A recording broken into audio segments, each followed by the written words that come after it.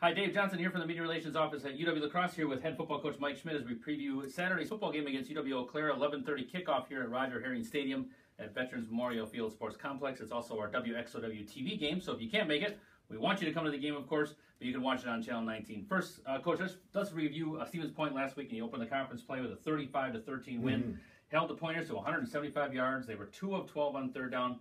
Just a great job by the defense. Yeah, it felt pretty good about the defense coming out. I don't know that we thought that we played that well, to be honest with you. But they did. They played really well. But that's kind of our expectation, that they come out and we play our stuff. We didn't run a whole bunch of new stuff. We didn't install this wild and crazy package to defend Point and their explosive offense. Our guys just really came out and executed what we want to run in our game plan, our base package, and did it really well. And really that's kind of the key for us moving forward defensively, is to get our guys lined up so they can play really fast. And I think you saw that against Stevens Point, and hopefully we'll see that again coming up here against Eau Claire. And really offensively, you control the time of possession. I think you had 35 minutes, so they're 24-something, so you really controlled it on offense as well. Yeah, I mean, we were able to hold the ball, but part of that was due because there were so many 3-and-outs, and like you said, they were 3 of 12 on third down, and I think 0 for 4 on fourth down. So, I mean, our guys just did a really good job of getting off the field really quickly. And then the offense did a nice job in the run game. We really actually controlled both lines of scrimmages, which was that made us the happiest as a coaching staff, because we were about half their size up front on both sides, and our guys were really able to play fast, control the line of scrimmage on both sides, and certainly we always want to possess the football. If we're possessing the football, it means we're going to win the game. In our opinion, our offense is about volume of time, volume of plays being run. So really, the key statistic for us on defense is trying to limit their first downs, and we've so far done a nice job of that throughout the whole season. You got out to another quick start last week, just like you've done all year. Really, 13-0 at the first, in the first quarter, 28-0 at halftime. Just talk about that, how quick starts you've gotten out to all 4 games this year. It's huge. It's to be able to get in control of the game early, especially with our offense, and being able to get on top, and then defensively being able to get off the field. Those points and that advantage is huge. And really at Stevens Point, it's 21-0. We make them punt. We get the ball down inside our own 10, and then we go the distance and put us up 28-0 at half. 21-0 at half is a huge difference than 28-0.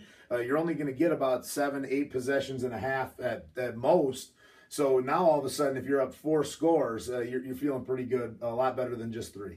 Eagles again back home tomorrow. You played well the first 2 home games, of course. Outscored opponents 68-13. That was Luther and Carroll. Let's talk about being back at home. Finally back at home again. We love being back here and playing here. Hopefully we get a great crowd out there. I know the weather's not going to be great, but love our fans and love our crowd getting out there. And our guys just love playing at home. I mean, you can see the difference in how they come and how they approach each game at home. They love playing there. It's just, I mean, especially this time of the year, is there a better spot to be playing? The Bluff, the Granddad is already changing, and the colors are getting to be beautiful. So nice to be back at home. We've played well at home so far this year. Hopefully we can duplicate that and get out to another good start early on against Eau Claire. Talk about the Blue Goats a little bit. They're 1-3 overall, 0-1 in the conference. They lost at home last week to River Falls, 30-7. Just talk about the Blue Goats a little bit. Yeah, we got a ton of respect for Coach Larson and what the entire thing's doing there. I really like Coach Larson. I think he's a great guy. I think he's a great coach. And then obviously we have some personal connections with our staff and him and their staff. They do a great job. They're really going to do a really good job here in the league as they continue to build their program. Very similar to ours. We got hired about the same time, about a month apart. At each spot, and they everything that they do is about their quarterback. He's a stud, totally a stud. So we got to control him, especially in the run game. A lot of their points they've scored are on big, huge runs by him. So we got to be able to find a way to handle the receivers on the perimeter, find a way to fit up the run, especially the quarterback run, which I think we've got a good plan against for them. And then defensively, they play hard, man. They really play hard on defense. I think they got a lot of really good players on defense. So our offense has its work cut out for it. I think it'll be one of those things where I think we just got to continue to grind it out, and the big plays will present themselves for us on offense. I don't know that we just say, well, we're just going to go and chuck the ball. I don't think it's going to work like that, especially with weather conditions either.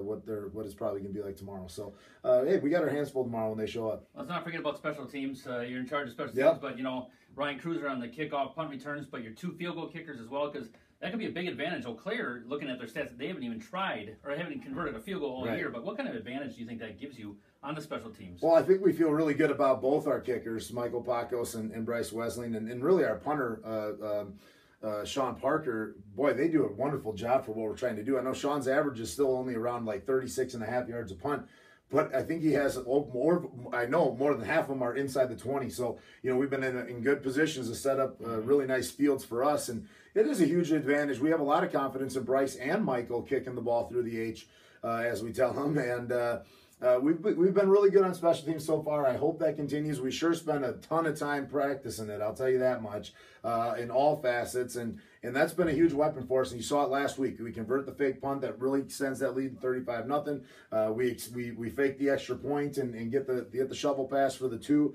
to get it 21. So it's been a huge advantage for us. We hope that we can continue to make it an advantage, and it all starts with the kickers. We feel really good about both kickers that we have and our punter. And again, the kickoff's 11:30 tomorrow, so it's unusual. We do it every year with the Blue Ghosts because of the TV game. But just talk about what that does for the team mentality and stuff, and kind of it just changes your day when the game gets moved up. Yeah, you know what? Actually, last year it really affected us on the road game because we didn't go up there the night before. I don't know if they're coming down here the night before, to be honest with you, but. So that was an early morning and getting going and trying to match your meal times up and everything like that. The biggest downfall for us, our team's gonna be fine. We lift in the mornings during the week. We have a lot of stuff that are early morning stuff. They'll be fine getting going. At least it's not Oktoberfest like last weekend where their roommates are gonna be up till 2, 3, 4 o'clock in the morning, keeping them awake.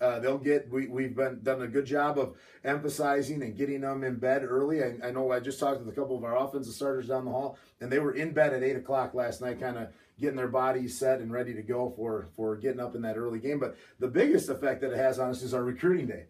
That now all of a sudden it kind of limits your pool of people that you can get to show up for your recruiting day. So I think we still have about 30 guys coming for our recruit day tomorrow. They'll be here at 8:30 a.m. So they're going to have real quick turnarounds and have to get going too. But that's actually a pretty big effect program-wide, not just on our players getting ready for the game. But, the other stuff we've really done a good job of, everything works back from the kickoff. So, and what's kind of cool about this year is we've had a 6 o'clock game. We'll have a 7 o'clock game. We've had a 3 o'clock game. I mean, we're never playing at the same time. We haven't played at the same time yet, except for the 2 6 o'clock kickoffs on Saturday night. So our guys are pretty adjustable and pretty flexible with what we're trying to do. Again, the football team hosts UW-Eau tomorrow, 11:30 kickoff here at Roger Herring Stadium. Hope you can come out and be sure to keep up to date with UW-Eau football on Twitter and Facebook and athletics as well. Go Eagles!